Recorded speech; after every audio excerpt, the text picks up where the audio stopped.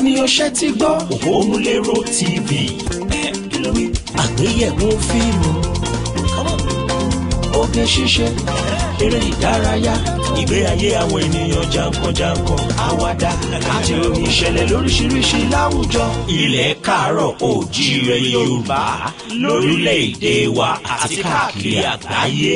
Òpómúléró TV, gbogbo igi tẹ́lẹ̀gbẹ̀dẹ̀ bá fọwọ́ bà, dídùn ní dùn.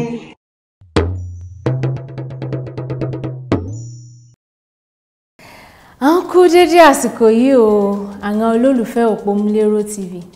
Sí àlàáfíà mo bá wọn ni. À ń dẹ̀ kú díbálẹ̀ akúkú hàn ó ní agbára Ọlọ́run láti Òpómúléró TV. Orúkọ mi ó ní ọ̀sẹ̀ Olúwatóyìn Ọmọtúbúra ni. Ṣèbí àwọn máa pé ọ̀tún báyìí ó ní kí ọjọ́ ẹyọ ni. Ṣàwárí ní orí ètò wa ní èní, àwọn ọ̀yá ti gbé kalẹ̀ ń han, ó yàn, ó nádùn, ó tún wá ná rinrin. Lùsìn àkókò ti máa pé abala àkójọpọ̀ ìròyìn láti àwọn ẹ̀ka ìwọ̀ oòrùn ilẹ̀ Yorùbá òun a máa ń kọ́kọ́ mú bẹ̀rẹ̀ ni, ìyẹn wá láti ọwọ́ Dawn Commission. Sáyé ìdábá ti wá kúrò níbẹ̀, a wá ní àǹfààní láti gbọ́ ọ̀fọ̀ láti ẹrun ọ̀jọ̀gbọ́n Sophie Olúwọlé. Ṣùgbọ́n dá tó bẹ̀, Tolúlọpẹ́ Ìbíkúnlé á ka ìròyìn wa.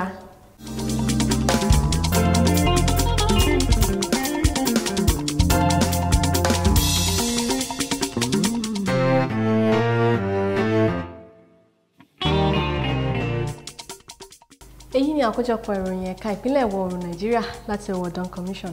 Tolúlọpẹ́ Ìbíkúnlé ní orúkọ mi. Gómìnà ìpínlẹ̀ Èkó Ọ̀gbẹ́ni Akínwùmí Àǹbọ̀dé bí àwọn oníṣẹ́ ọwọ́ gbogbo ní ìpínlẹ̀ náà láti ṣàmúlò owó tí ó tó bílíọ̀nù lọ́nà 25 náírà tí ó wà fún Employment Fund dáadáa. Gómìnà ìpínlẹ̀ Èkó ní ìjọba ọ̀hún ṣe àgbékalẹ̀ ètò yìí láti ran àwọn ọ̀dọ́ ìpínlẹ̀ náà lọ́wọ́ láti mú ìdàgbàsókè bá iṣẹ́ wọn ní ṣíṣe kí wọ́n sì lè dá dúró láìsí ìṣòro kankan. Ní ibi ìṣíde ètò yìí tí ó wáyé ní Agége ni gómìnà Àǹbọ̀dé ti ṣàlàyé pé ìjọba ọ̀hún gbé ètò yìí kalẹ̀ pàtó fún àwọn ọ̀dọ́ láti ní àǹfààní ńlá láti dá dúró kí wọ́n sì mú ìdàgbàsókè ńlá bá ìpínlẹ̀ náà. Àwọn ènìyàn tí ó tó 500 ni wọ́n ti jẹ àǹfààní ètò ẹ̀yáwó tí ìpínlẹ̀ Ondo gbé kalẹ̀ fún ìdàgbàsókè ìpínlẹ̀ náà. Ìpèsè 219.5 million naira gẹ́gẹ́ bí microcredit loan fún àwọn oníṣẹ́ ọwọ́. International Event Center ní ayẹyẹ ìfúnni ní ìwé ìsọ̀wédowó yìí ti wáyé tí àwọn ènìyàn jàǹkànjàǹkàn sì péjú pésẹ̀ sí ibẹ̀. Gómìnà ìpínlẹ̀ Èkó Ọ̀gbẹ́ni Akínwùmí Àǹbọ̀dé ti fi àṣẹ sí fífún àwọn olùkọ́ ilé ìwé alákọ̀ọ́bẹ̀rẹ̀ ìjọba tí ó tó 8,617 ní ìgbéga lẹ́nu iṣẹ́. Dókítà Ganiu Chopin tí ó jẹ́ Executive Chairman fún Lagos State Universal Basic Education Board ṣàlàyé pé ètò ìgbéga yìí ti ṣí àwọn ọ̀nà tí ó dí tẹ́lẹ̀ ní àwọn ilé ìwé alákọ̀ọ́bẹ̀rẹ̀ ìpínlẹ̀ náà. Ọ̀gbẹ́ni Chopin ní àwọn olùkọ́ tí ó tó 10,851 ni wọ́n kópa nínú ìdánwò ìgbéga lẹ́nu iṣẹ́ yìí tí àwọn 8,617 sì yege. Àkójọpọ̀ àwọn ìròyìn ẹ̀ka ìpínlẹ̀ ìwọ̀ oòrùn Nàìjíríà láti ọwọ́ Dawn Commission kò ní jù báyìí lọ. Ẹ ṣé púpọ̀. Ara ń bẹ tí mo fẹ́ dá káyé má pa gàràdà.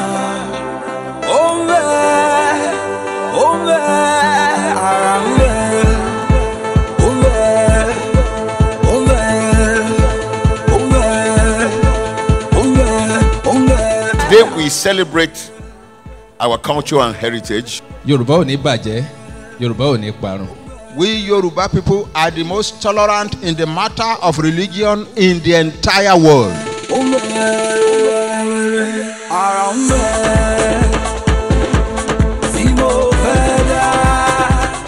What does it mean to be Yoruba today?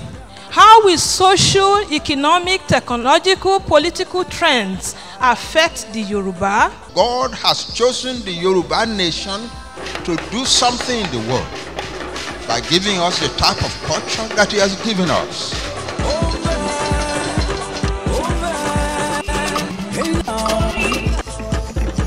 Our society today is radically different from the way our ancestors conceived it several hundred years ago. What will history say of today's youth in 100 years? Àwọn ọmọ tó ń dìde ní ìsìn náà ti believe pé àṣà àti ìṣe Yorùbá nínú fíìmù nìkan ni àti cultural display. Tẹ́ bá dẹ̀ ti parí cultural display yẹn tẹ́ ti bẹ́ wulẹ̀ ó parí nìyẹn òyìnbó ló tún kù. There is a limiting intellectual factor in Yoruba land of the 19th century. How we got here should not delay us in this exercise. What matters most is to understand where we are and are headed.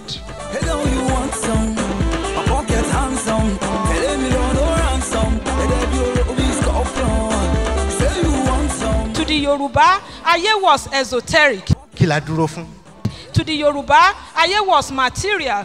Kí la jẹ́? To the Yoruba, Aye was spiritual. Kí ni àwọn tó ṣe kókó tí a dì mú, tí a dìrọ̀ mọ́? But to the Yoruba, Aye was not geographical. Developments in Yoruba land cannot be isolated from contemporary developments in the world.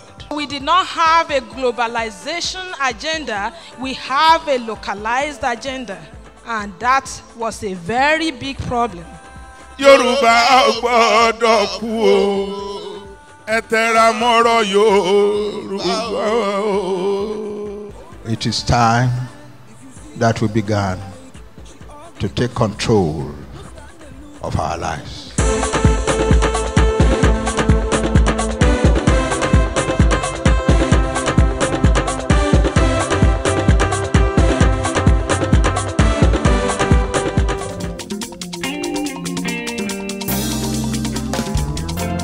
What's the meaning of fetish? I could remember very well. Jesus Christ himself said in the Bible, àwọn tára wọn lè kò fẹ́ oníṣègùn bí ó ṣe àwọn tára wọn ò yá. A healthy person does not look for a medicine person. Oníṣègùn is somebody who makes medicine. So what is fetish about medicine? I am ill. You give me something to drink. I think the word of the medical world, they know that medicine is from herbs. Where do you get medicine apart from herbs? The difference is how you prepare it. The difference is what you use for which ailment. But I want the world to ask me, herbs. Take herbs away from Western medicine. What do you have? Medicine is about herbs. I'm not talking of surgery and so on. The Yoruba people are very interesting people. They said, ohun tá a bá jẹ ní àrùn ara wa. The food you eat, which is also herbs, is the cause of the disease in your body. So what do you use to cure it? Now, I don't know who will tell me that herbs are not for medicine. I think the problem is that sometimes in traditional society, when you are given a material to take, they may ask you to say some incantations. I'm not going to defend that. But making malaria, agbo, concussion, what is fetish about that? I don't know how old I am. I am 80 going to 81. I don't use glasses. I don't know why. Because I use one leaf, which is vegetable. I take it in the morning, I squeeze it, I drop the water in my eyes. I not use glasses until I die. One single leaf, I will not mention the name. One single leaf. That's it. I was taught a lesson that, you know, I could remember a vice chancellor of the University of Lagos was a professor of medicine, and he believed in traditional medicine. So when he launched this book, another professor of medicine scolded him that he should not over-exaggerate the Yoruba medicine, that even for ordinary pile, Yoruba have no cure for pile. And there are 3 stages of pile. when you pass excreta, there's only mucus. That's the time you pass excreta, there's mucus and blood. The third one, which is serious, is when they have to cut away your anus because there's nothing they can do about it. But the danger is once it is cut, if it comes back, you must die. Let me say what I'm not supposed to say. Send the last one to me and I will cure it. Instead of cutting, if you see somebody who say none must be cut, and there's only one herb for curing it, the bark of a tree, just one. I know the problem we have is that I think throughout our education, we were not taught to do research. For you to condemn Yoruba herbs, you may. Have you researched into the efficacy? Have they tried it? I could remember very well, the World Health Organization had a branch in Ife. And they allowed traditional medicine men to come to the university. A particular native man gave a kind of powder something for the treatment of people who cannot sleep. Sedative medicine. An American took the medicine to the laboratory. He analyzed all the chemical properties. He called a conference. I said there's nothing that can make somebody sleep in the medicine the man gave him.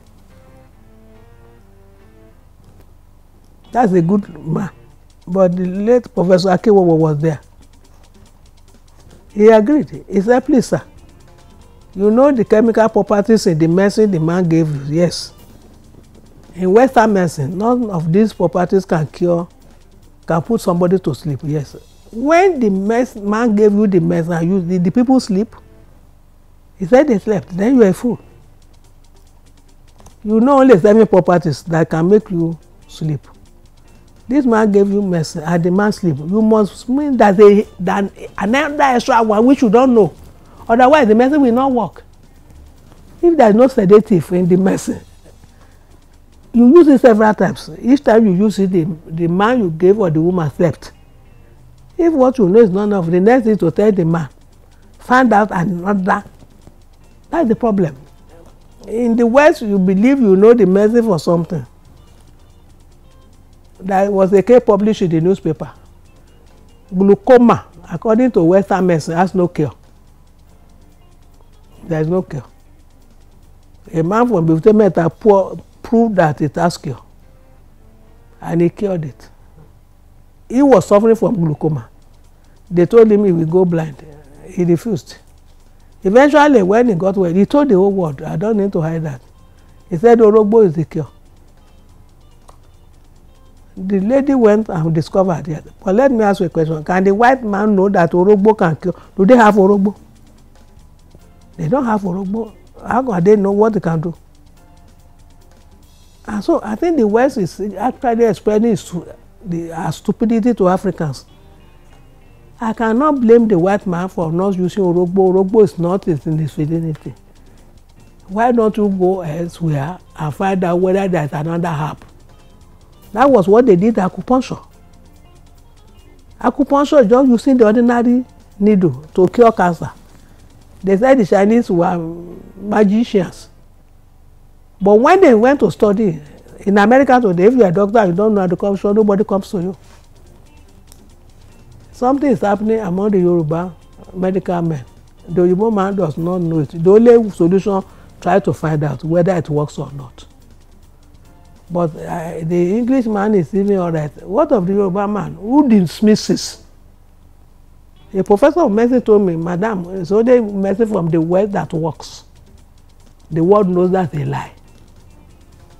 When sickle cell was discovered in Nigeria, they knew that oniata is the kind of root. When you chew it and you swallow it, you improve. I go back to what I said. Why not to engage the habit of investigation, experiment? The Yoruba says I have a cure for that. Don't accept. Try it. If it doesn't work, but if it works and you don't understand, you are the one to learn. But the African, the Yoruba man himself is only a way for tradition. Now these churches, who told us that we should not use herb? Are they not from the Jewish tradition? Do they not use herbs in the greatest professors of medicine in the world are Jews? I think the problem that we don't know is this. It is on the internet. Go to Israel today. Only 2% of the Israelis are Christians. You think that the whole of Israel? No. 2% are Christians. Those are the, I'm sorry, who not even know where they come from and where they are going. That's why you should know. The Jews, they are 80%. They are using medicine. The 18% are Muslims. They are using medicine. The two people, and sincerely, if you ask me to define a Christian, I am sorry, I will be rude. Christians are the people who don't know where they come from and where they are going. In the name of Jesus Christ, amen. I will say so. But I think that is a declaration of ignorance. A good Christian will take medicine. A good Muslim will take medicine. A Yoruba man will take medicine. If your religion are taking you to a level, don't take medicine. We cannot force you. But you have to be careful you are not committing suicide.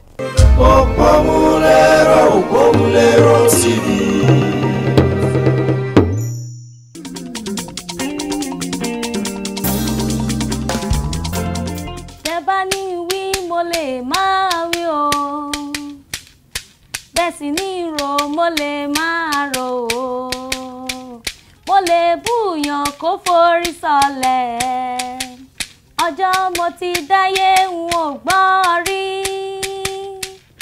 Ṣàngó ọjà kókó ní mo gbà bàbá mo gbà dákun má jalè àbí kókósẹ̀ bí èrí iṣu Abatanpako bí eri ebè Fúrọ̀ fákáfìkì bí iná ọkọ̀ mọ̀dàmọ́dà bí ó ti rí náà kọ́ yìí mọ̀dàmọ́dà mọ̀dàmọ́dà bí ó ti rí náà kọ́ yìí mọ̀dàmọ́dà gbogbo wọ́n dàbí ewúrẹ́ ìyá mi ọlọ́mú kan àbà ajá máa bù mí jẹ mo ti rúbọ àyálù o ajá máa bù mí jẹ. Pomulero, pomulero, pomulero, pomulero, pomulero, pomulero TV.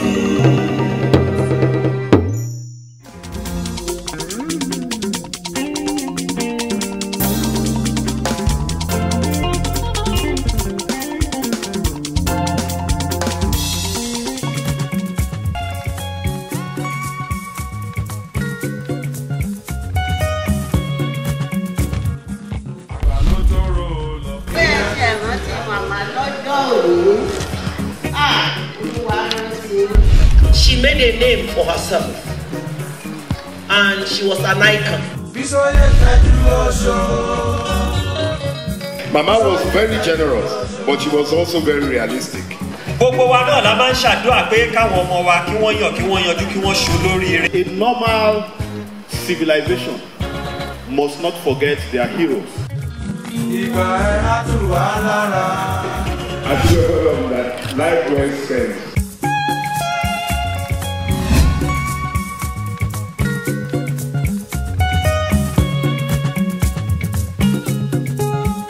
Praise, praise, praise, praise the Lord.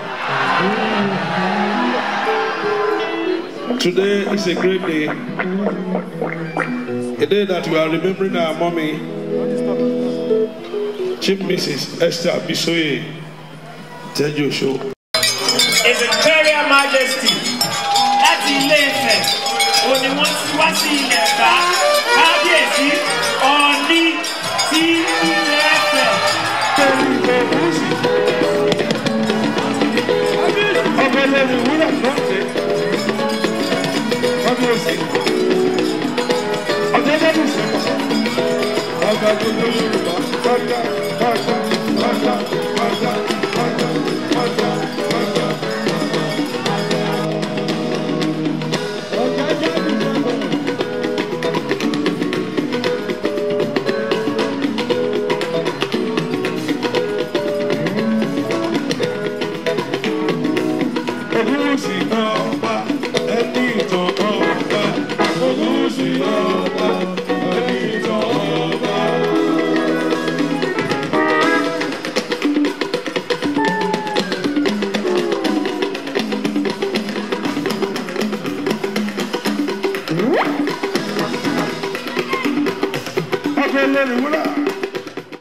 Mama, dídùn ní ìrántí olódodo. We are remembering you today. Lágbára Ọlọ́run èyí tẹ́ fi sílẹ̀ ò bàjẹ́ o. Kábíyèsí náà dẹ̀ ń tọ́jú wa. And we are grateful to God for the part and the seed you have sown.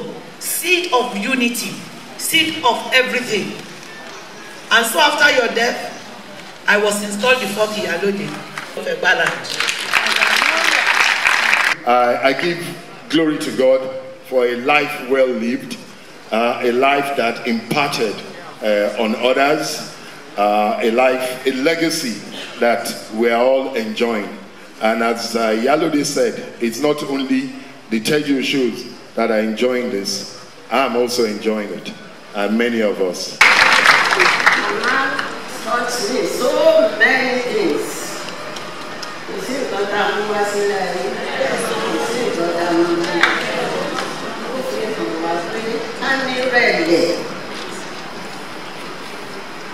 gbogbo ilé tó wà ní church kò sí tí màmá bá wọn dùn mọ́ wọn kàn pé wá bá a lóde ṣùgbọ́n àwọn míì wọ́n á dúdú wọ́n á kú sínú ẹ̀ màmá ò ṣe bẹ́ẹ̀ o màmá fi ọ̀nà gbàgbọ́ fi hàn wá àtàgbọ́ ń ṣe ọ̀nà ìjọ. So I'm blessing God because of Mama today. May God bless everybody that's wọ́n ti gbà tí à ń ṣe ìyàwó fún láàrin tẹ́lẹ̀ ìlú ọmọ màmá èyí lọ́ọ́ màmá a ṣe kúkú méje bí àwọn ẹgbẹ́ wú pílò wá èmi náà wú kúlà wá. àwọn ẹgbẹ́ gbé màálù wá èmi náà gbé màálù wá. And you know, the 20 years is just like yesterday. Ó yẹ kí gbogbo wa ká rántí ọjọ́ iwájú wa nígbà tá a bá lọ tán kí làwọn èèyàn máa sọ gbà wá. Ó dọ̀wọ́ rẹ̀ o ká bímọ lémọ́ ó dọ̀wọ́ rẹ̀ bàbá. Ó dọ̀wọ́ rẹ̀ o ká máa rí ṣe ó dọ̀wọ́ rẹ̀ o. We must connect the dignity of our past with the opportunities of the present and the possibilities of the future. And that is the reason why we have brought the children to come and listen to us here and begin to connect what they will do in the future with what had happened in the past. And that is the reason why we work with the Tejo family in bringing this program to life. We are going to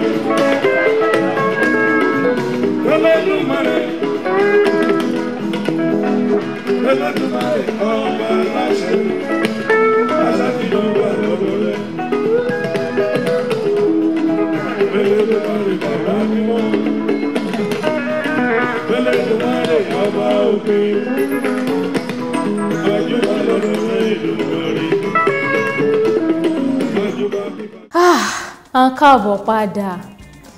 Mo mọ̀ pé à ń gbádùn àwọn ètò wa o.